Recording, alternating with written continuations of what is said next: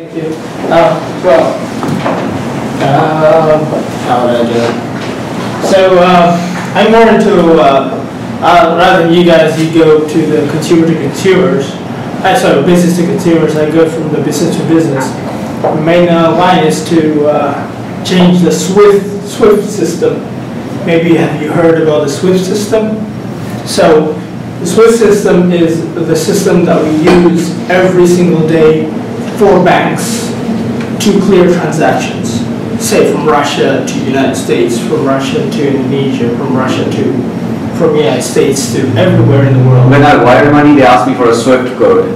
Yes. That's it. A SWIFT code also. Okay. And this is the main point is that it goes political also because now it's controlled by the main European Union, United States, and all of the international organizations, which, as we know, the United States dollar is as strong, an international reserve currency because it's used for main central transactions, which is guns and also oil, which is the petrodollar. Yeah.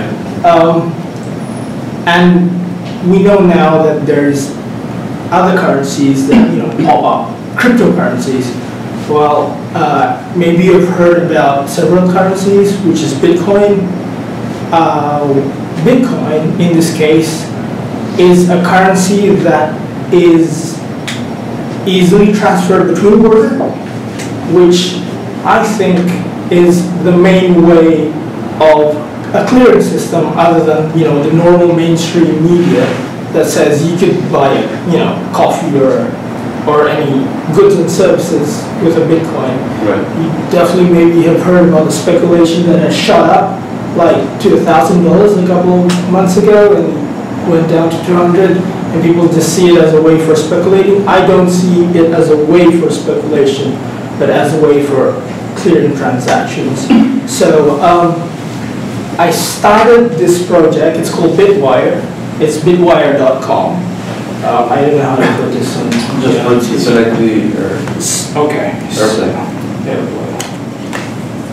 You can open your, you giving us free Bitcoins if we register? But I just found out one Bitcoin is $200 freaking dollars. Right, but it's divisible. So you don't buy only one, but you can buy like 0.5. $200 US dollars? I thought the US dollar is the most currency. $200 like. It was 2000. I'm not on yet. It was about 2000 actually. It was on 2000. It was. Yeah. Oh, it was? But it went down. When was that? Last year, I don't remember when it crashed. Oh, jeez. It was a bubble. Yeah.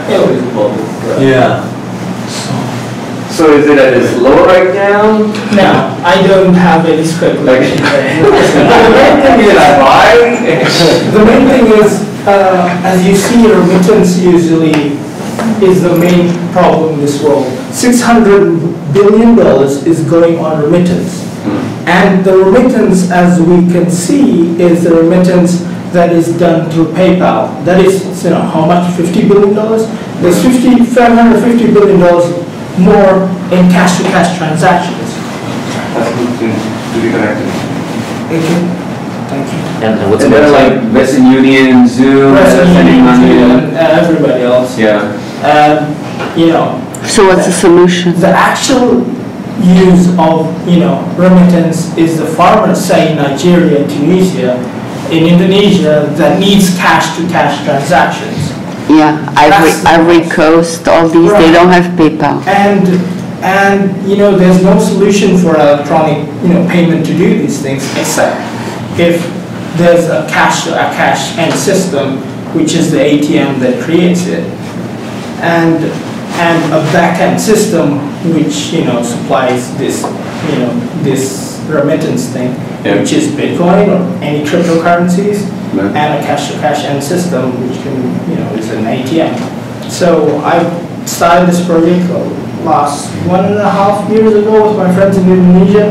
Everyone told I was crazy, so I think I'm going to start in San Francisco. I'm a scholar right now. I'm a financial engineer at North Carolina State University. I'm a Fulbright scholar. I'm just 23 years old. I just graduated like 2 years ago. And try to have my luck here. So I've created a system, and the system is back end. What I'm trying to now trying to preach is the HR. That's all. Well, PayPal was looking for solutions, so you should go see them. Yeah, sorry? Because PayPal was looking for a solution to that problem. If you have the solution, go see PayPal. I don't think I should sue PayPal. No, because they would buy your company if it's a good idea. I'll try to see, any interested. No, I mean, they're doing research in that field right now. How to deal with people who don't have PayPal. What's the website again? Bitwire.com. Bitwire. What's the wireless? The wireless, the network one, the Wi-Fi or the one that's That's what I said here. the Wi-Fi you need to work? Oh, the Wi-Fi. Yeah. We need a deep shared office. Going to shared office. I don't want the password. Oh, so it's welcome with a capital W. Welcome to capital. And then number 2. What's number 2? And then the capital W, capital T. Before you launch your idea, did you check with PayPal because they're doing research right now in that I field? know, I checked, but I'm basically, I basically want to create like just a project for this, and not like make a big thing out of it first. I love to start small, and I actually started the backend system, and I sent all my friends from Fulbright want to send money from the U.S. government back to their home, and they were like, "Hey, Debbie, could you help me? Send me money, like $1,000 to back home," and I did send it, and several people wanted to send back here, so I make it. You do bank wires. Sorry. You do bank wires. No, not with bank wires, totally with my system. Oh, I see. Yes. Yeah. So actually, your capital control that you told me, I could go bypass that without any government regulation going in. Yeah, but like, isn't that, I don't know the. Of course, it should be legal. I mean, there are so much central banking regulations for currencies that actually, I'm a libertarian. I believe that central bankers should not, give regulations to currencies, and this is one of the ways to go through the currency. Yeah, but like what I don't understand is what, I've heard a lot of companies that do these things, like, transferring the platform, transferring the money, converting money and covering the risk for. I do that all of them. Yeah, I do get all. I met the CEO of ZipZap last year. I don't know if you know the company. ZipZap, yeah. Coinbase, a lot of the big companies. You got to check on the legalities in some countries. I did, yes, and several. What is your thing? Like, what is your competitive advantage of The competitive advantage that I have is that I have an open source exchange. The main backend system, the problem is that the legal fees, the transaction fees, and the banking fees are so high, we need to lower them down. And what I think is that someone needs to create an open source exchange and a centralized data feed so that all of the exchanges in each country just gets all the orders, and there's a centralized data feed to see who actually has the lowest price of the whole pool. So it's actually like creating a small Wall Street for the global financial market, which then basically creates the main advantage of Bitwire is that you actually don't need to own the system. You only need to create have the back-end systems of just the interface between the consumers and the exchange. That's all.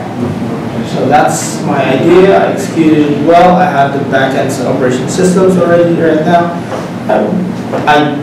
I'm not looking for funding. I'm just looking for friends to talk to. So just developers, everyone who is just a libertarian who just loves the dream create a global currency and frictionless currency. So.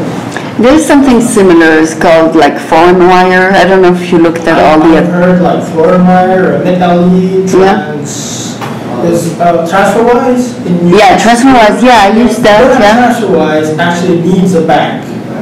Needs two banks in two different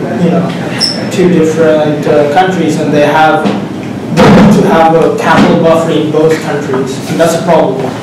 That's a very big problem for TransferWise. That's all. Okay. That's basically my pitch. Okay, I missed some part of that. Shared this promise. Thank you. Great wire. So you're doing 23-year-old, still in college, and you belong to Silicon Valley. He's only got to start going in there, right? Same age group, by the way. Thanks. Whoa. So I really had a lot of information. We'll see you at the top then, huh? Yeah. Hopefully, not going to the top would be just a cool thing, to work and meet all you guys. It's awesome. You should definitely go to some Bitcoin focused events, conferences that are happening. I did, but not my investors. Yeah. Which one? Plug and Play. They had like once in a week they had like something for Focus on Bitcoin. Bitcoin. Wow, I didn't know that. Yeah. I had a friend like who That's awesome. we used to go at every meeting. Yeah. And he started explaining. What's your background, Wilson? Backend C++. Yeah, I'm a C++ developer. My mom, all the time. So that's because all the financial engineering applications use C++. Right. Like all of our banking transactions usually use. Right. So you have a co-founder?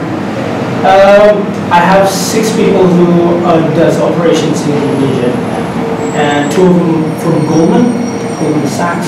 A couple of them are, just my friends who were in industrial organizations doing stuff. Yeah, I was previously with UBS. In Indonesia? Indonesia. Okay.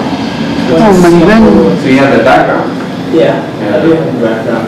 I'm a bit succeed and stuff. Wow, how are you 23? Where did you do all that? Last year. Engineering and finance and he's already done all that. UBS. So yeah. When did you start working? Like 6-year-old?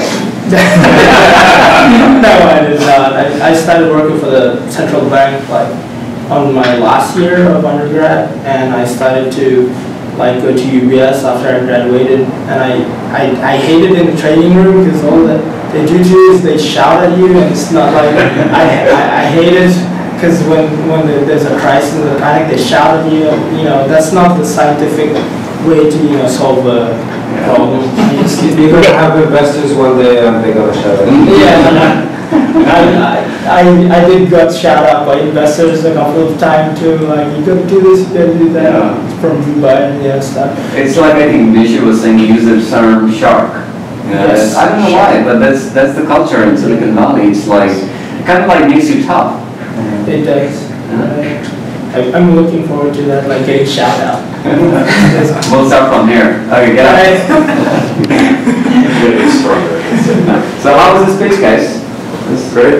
Good. Do you guys know what regard this? More, my feedback would be here's what these companies do, and this is what I do, because it's a bit,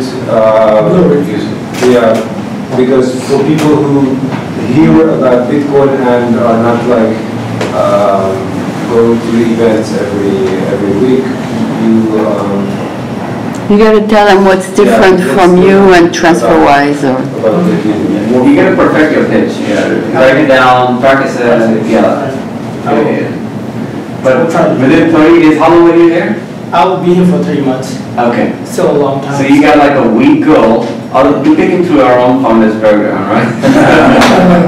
That'd be awesome. Yeah, so you should perfect your pitch and and then by the end of the 7th or the 10th day, you should have a perfect 30-second, 1-minute, 3-minute pitch is ready. Okay. Yeah, that'd be cool. Okay. Good, awesome. Guys, we'll call it a night. Thank you.